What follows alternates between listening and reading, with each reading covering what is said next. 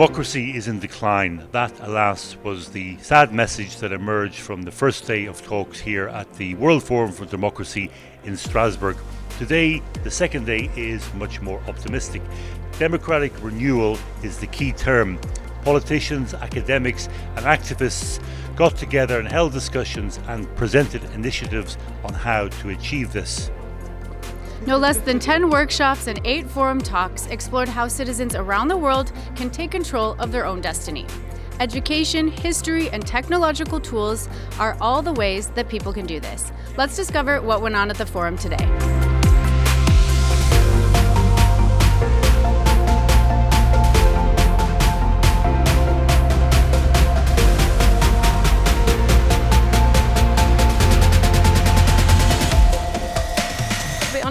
Youth engagement when it comes to democratic processes and political systems is almost absent. So the role of the youth today is very important. It's true that they are the youth, the future of our country, the future of the world, but they are also today present and they can have a voice. They need to understand how powerful their voice can be. You can start small. You can start by discussing it in your friend group. You can discuss it in your student association, for example. One of the key elements for the development of the youth to become decision makers and to make a change and an impact in their societies is to be well equipped with the skills and knowledge they need.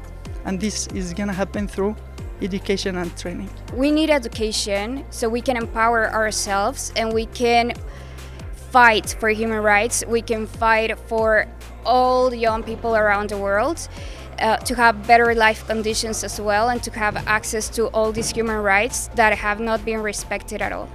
One of today's conclusions was that empowering young people via education can put them very firmly on the road towards building a new form of democracy. But to achieve that, they need tools. In a changing world order, when the technologies are very much accessible for nearly everyone and everyone is connected to internet, there is a lot of space to redefine the concepts that what is democracy should be redefined and to naturally to pass on to new generations, to accept it as a new norm and to pass to new forms of realization of democracy. So this initiative is mainly focused on people power, mainly aimed at educating people of their rights as contained in the Bill of Rights of the Zimbabwean Constitution, and we're trying to do this in local languages so that people would be able to know what their rights are and part of the social contract, what they are entitled to, and also get assistance in the instance that their rights are violated.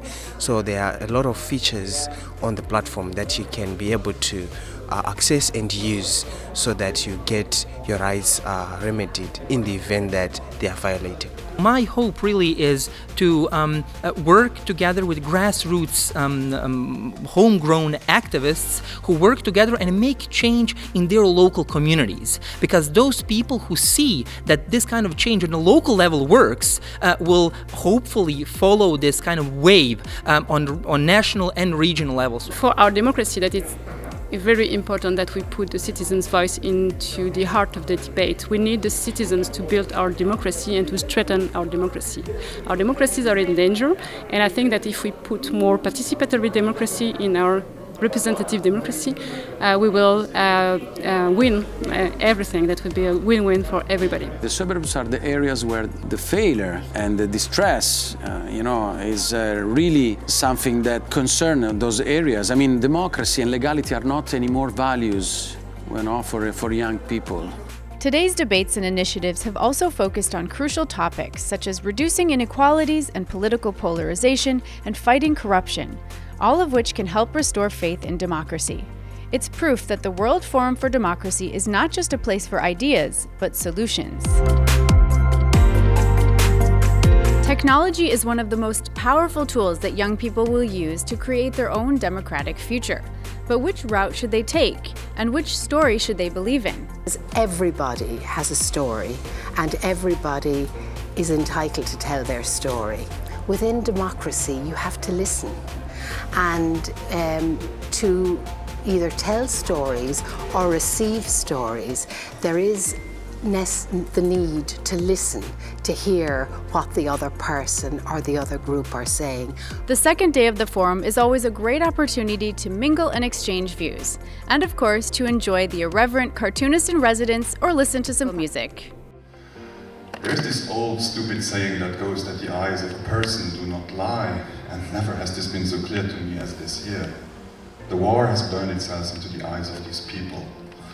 Those with the glassy eyes come from Kiev. The answer to one question about what an updated democracy might look like was found in an old doctrine. Most people believe that decisions have to be based on a binary question, yes or no, for or against, are you Protestant or Catholic, are you Hutu or Tutsi, are you Sunni or Shia, all these stupid questions, quite honestly, because you might be something else. And there are multi-option ways of decision-making which have been on the planet for quite some time. I'm optimistic in the long term because there are computers on this planet. All we have to do is to bring the computer into the debating chamber and to have multi-option voting, preferential voting in those congresses. So it's a long process, one that hopefully will lead to policymakers having a better understanding of what young people want and taking that into account, and for us to basically further our work agenda over the coming years with this as underpinning our work. Another inspiring day here at the World Forum for Democracy, full of powerful insights and ideas for a better future. A day which, as always, ended on a convivial note.